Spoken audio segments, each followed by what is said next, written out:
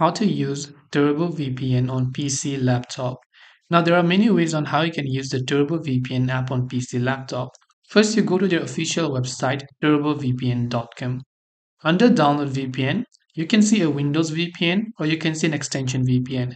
So if you're not a person who doesn't have to use the VPN on the whole laptop, which is like third-party apps, you don't have to use the Windows VPN. If you only use VPN, if you only need them on a browser, you can instead use the Chrome extension of Turbo VPN by just clicking on it. You can get the premium, but there's also the free download option. So you can go to Chrome free download, and this is the Turbo VPN extension. If you want to, you can click on Add to Chrome, click the Add Extension button, and then add them to your Chrome and also pin it if you want to right over here, right?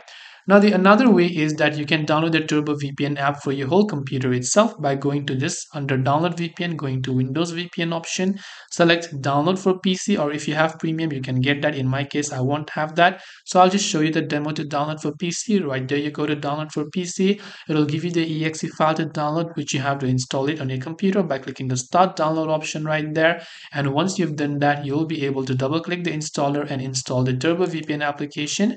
And after you install it, then you'll be able to begin using Turbo VPN.